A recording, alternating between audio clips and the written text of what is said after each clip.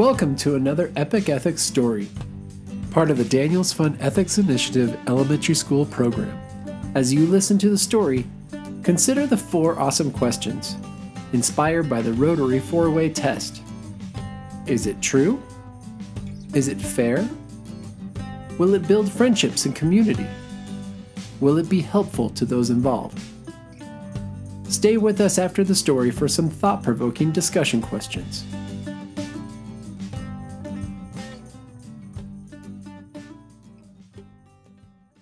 And now, the story of How Koala Lost His Tail, an Australian Dreamtime story.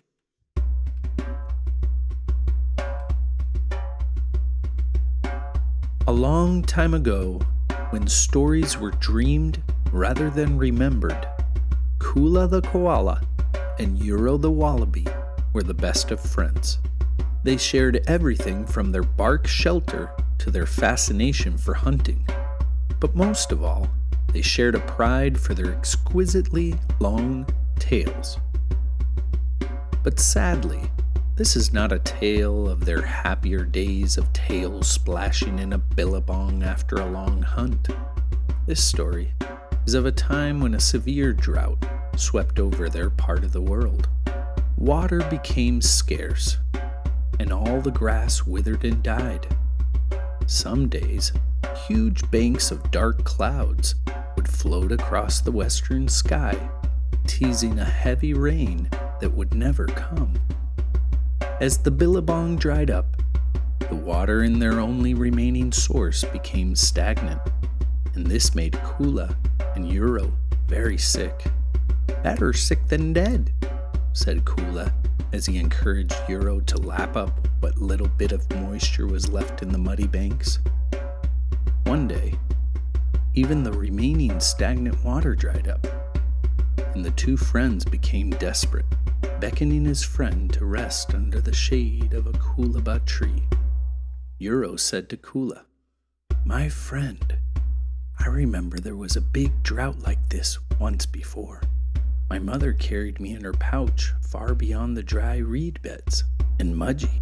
Along the way we saw birds fall from the trees, and many creatures lay dead by the dried-up billabongs.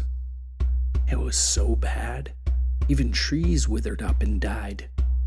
Mum traveled slowly.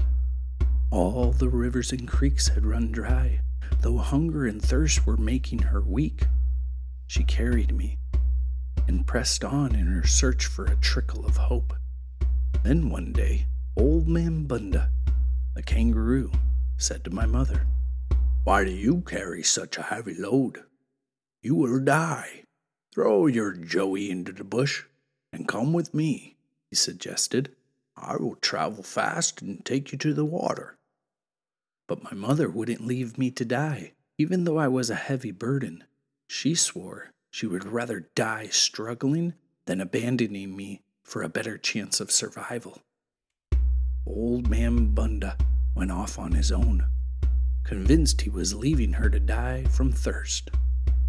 Soon, Mum came to a sandy riverbed where she dug a deep hole in the sand. Slowly, it filled with cool, clear water. That night, we camped by the water hole.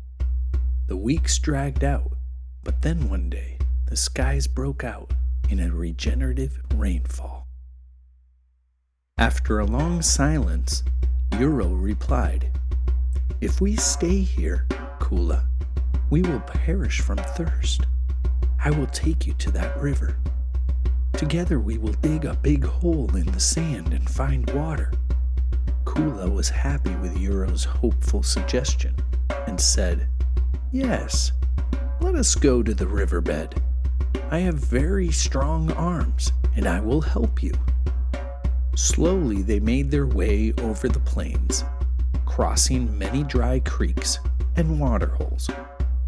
Before they reached the river they were looking for, they found the remains of some of their friends who had died of thirst.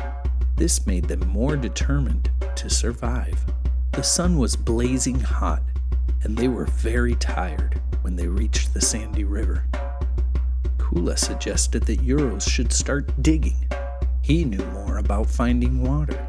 Euro willingly went to work and dug a deep hole, but there was no sign of water.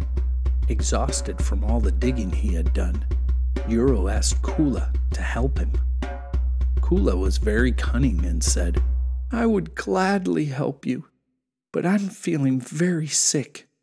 The sun is so hot, and I'm afraid we are going to die." Feeling sorry for his friend, Euro set to work again without complaining. At last he saw a tiny trickle of water appear in the hole. Slowly it filled with lovely, cool, clear water. Euro was happy. He went over to his friend little Koala and said, "I have found water. Would you like me to bring you some?" Without even answering, Koala jumped up and ran straight for the water hole. Euro was shocked to see his once dying friend now drinking with ease, and his tail was wagging with glee. This infuriated Euro. He could now see how cunning his friend was. Angrily, he grabbed his boomerang with the sharp edge and cut off Koala's tail. To this day, because he was so lazy and cunning, Koala and all koalas since have no tails. Their shame has forced them to hide high up in the gum trees, watching the wallabies and kangaroos continue to hop across the land with their long tails. The end. Discussion questions. Koala's memory of his mother's loyalty was key to the strength he needed when the drought returned. What memories do you have that will make you stronger when difficulties come your way? How was it fair, unfair, or both for Old Man Kangaroo to leave Koala and his mum behind? Upon hearing Koala's story, Euro assumed responsibility for their own survival. What other outcomes could have resulted if Euro hadn't been encouraged?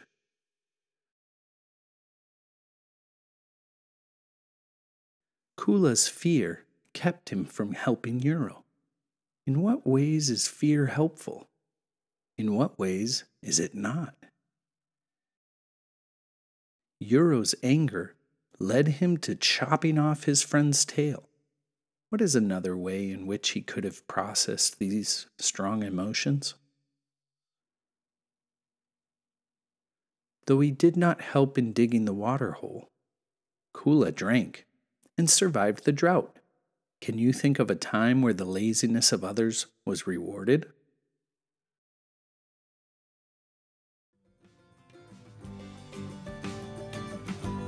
This has been an Epic Ethics recording, generously sponsored by the Daniels Fund Ethics Initiative. We'd also like to thank Colorado Rotary District 5450 for your service above self and support of peaceful schools.